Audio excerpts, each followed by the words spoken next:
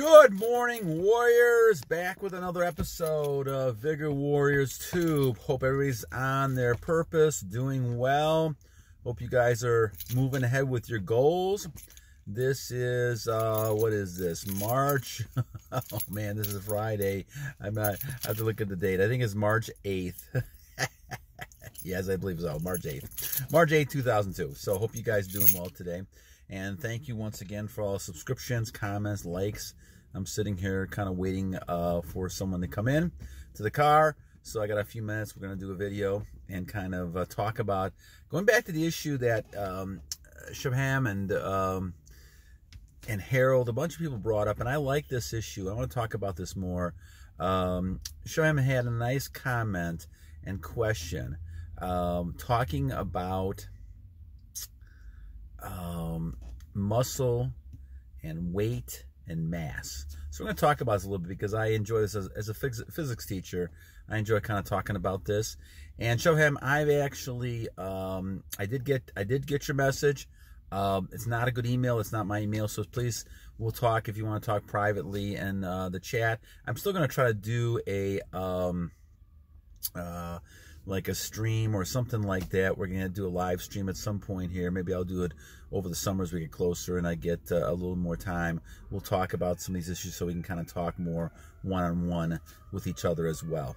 But it's a great question you ask again. So let me kind of talk about, this is, we're going to talk about the relationship between weight, mass, muscle, and energy.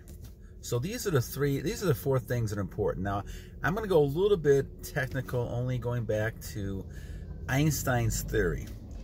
Now, the whole idea is that mass is kind of, you can look at mass is kind of like stored energy, okay? It's like energy being stored. So whatever mass you are at, say, for example, you're at 200 pounds. You're at a certain mass, okay? That is energy inside of you, okay?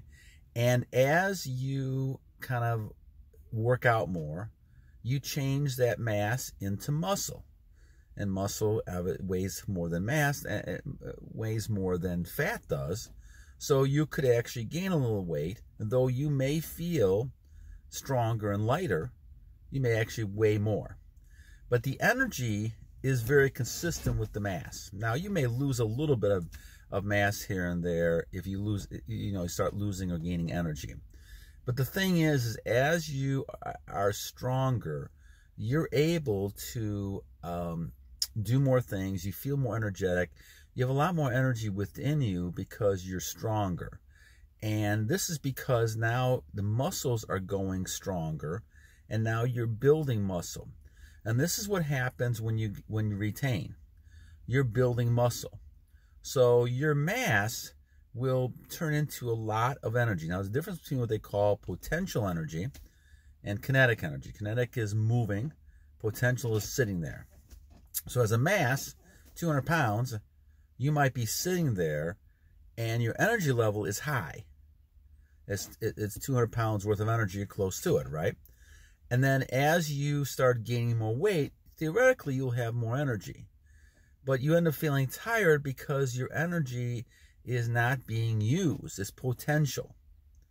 And because you're so heavy, you're not moving around. And so you're not using that energy. That energy becomes potential energy, and now you're not moving. And so as you work out more, you'll drop some mass, but you'll also gain some energy. You actually may, like I said, build muscle. You may not lose that much mass, but you will see more energy. The energy is there. It's just a matter of whether you're using the energy or not. Now, how can you lose energy? Okay. And this was this is the question I think Shabham was talking about. Shabham was talking about the fact that you feel lighter even though your mass is the same. And technically, you can feel lighter. You can feel lighter because you're now building muscle. And now you're doing more things because you feel stronger. The mass is changing from potential to kinetic. And now kinetic means it can be moved. You're not gonna lose energy. You're just transferring it from potential to kinetic. So when people eat a lot and they don't do anything and they sit down, they're gonna fall asleep because they're not doing anything with that energy. That's the whole key. The key is what you're doing with the energy. Now, of course, on your retention plan, if you're saving your energy, you have a potential to be stronger. But guys, you can't just sit around and watching videos. Even if you're retaining, you're going to not see that. You're going to get frustrated. In fact, you may get so much energy, you're not doing anything with it. You may feel a lashback. You may get power back with this because you're not doing anything. This is why we always talk about the fact that it's good to retain. You need to do that. You need to keep your nutrients, but you also have to do something with it. And the same thing comes to emotional stress, all these energy suckers that can suck things out of you. You have to be aware of those, but you also have to use the energy you have in a positive way. So in fact, you can feel a little lighter even though you have more muscle. Even though your mass may not change all that much. The potential is what you're using now is you're transferring potential to kinetic and actually doing something with that energy. Now, of course, if you release, well, now your energy is leaving the body and your mass will probably go down a little bit. But remember, mass is correlated with energy. But here again, it's what you're doing with the energy that makes a big difference. It's not the fact that it's sitting there as potential energy, it's what you're doing with it. And if you're transferring it into muscle, if you're working out, if you're doing things, then you become a lot stronger. You also feel lighter. Now, whether you're in reality lighter or not, you're probably not. The mass is going to be very similar. But the fact of the matter is, you've turned the muscle into fat. In fact, you may actually weigh a little bit more. As I said, because the muscle is heavier than fat is, weighs more than fat. But the idea is, what you're doing is transferring that energy into kinetic energy instead of keeping it and just sitting around. So what am I really kind of saying in summary on this? That mass and energy are similar. You can talk about mass as almost being stored energy. You've got a bunch of energy sitting there. And the more you eat, if you go up to from 200 pounds to 300 pounds, you're sitting there with 300 pounds of energy. But because people feel heavy and they eat, now their first perception, natural reaction is to rest. The food is working in their body. And so now what they're doing is sitting there and they're tired. Well, they think they're tired. Because the food is being digested to the fact that they're trying to work on that, their body doesn't feel like moving around. That's why it's very crucial that if you do eat, and you do like a pig out or some kind of cheat day, go out and take a walk, exercise. Do something right away to offset that feeling. That's the important thing to do. Because what you're going to do then is you're going to continue to have your body recognize that you want to continue using that energy for something. But when you watch a lot of people, the reason why you have a lot of people who are obese and out of shape is because what they do is that they eating a lot of processed foods, they eat a lot of carbs, a lot of sugars, and what they end up doing then is sitting around and they'll play video games, and the more they eat, the more they sit around, and less activity. And as you get older, I don't know this from my age, you have to make sure you watch not only what you eat, but how you're exercising and moving around. And if you could do that, then the mass transfers into potential, from potential into actually kinetic and muscle. And so you're actually creating muscle from all this fat that you have. And we have lots of fat. All of us have some fat, whether it's 10% and the great athletes or 20, 30%. We all have some sort of fat that we have to turn into muscle.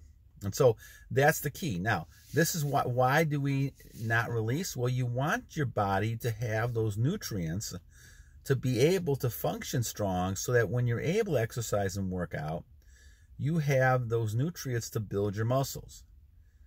If you're depleted all the time and you have no ability to build muscle, well, you're going to continue, your body's going to store energy. It needs energy, right? But you're going to be lethargic. You're going to be tired. You're going to be out of it because all you're doing is releasing. And this is why you get exhausted, just like when you overeat. It was a good question from Shab Hamet, by the way, anyway, because I had to kind of think about this a little bit. But that's kind of my interpretation of what I'm seeing with all these type of topics. This is why you may feel lighter. I mean, you're going to be stronger, but you may feel lighter, even though in reality your mass really doesn't change that much. Energy and mass are very similar. What you do with the energy will change things. If you go ahead and you work on a program in which you're watching your diet, if you watch your nutrients you're putting into the system, if you keep your nutrients, if you're exercising, if you're doing all those things to keep yourself fit as much as possible through the years, you're going to transfer as much of that potential energy into kinetic energy.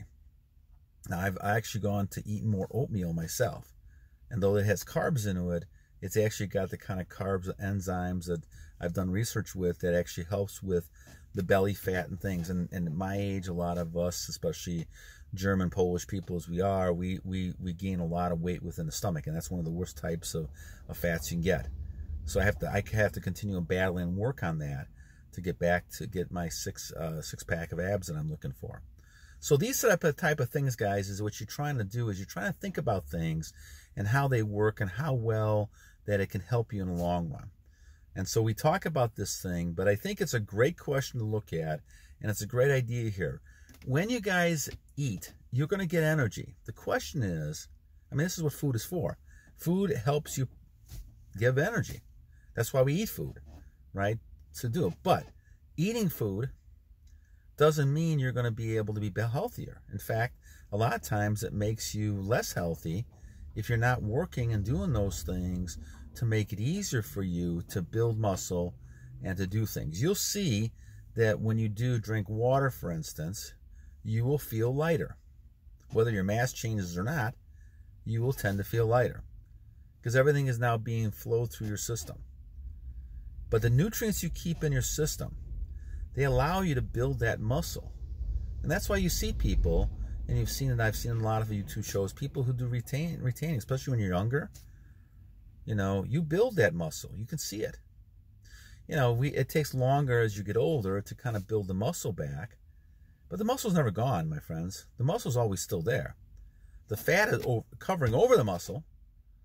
But if you don't use it, of course you're going to lose it. And this is why there's the old adage, as you get older, you should be less active, I think, is the opposite. You should be more active. But that scares a lot of people. I always remember, go back to this kids show I watched with my kids when they were growing up. Willy Wonka and the Chocolate Factory. And you had these parents who sat in a bed for 8 years, and they couldn't move. So much atrophy because they could not move a muscle.